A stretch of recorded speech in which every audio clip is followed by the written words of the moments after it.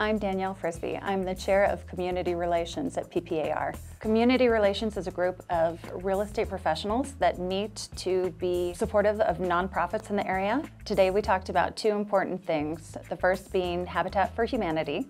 We're going to be doing a build day, so we will need 10 people in the AM session and 10 people in the afternoon, and we're hoping that we can fill more than one day. So look for that opportunity on the website.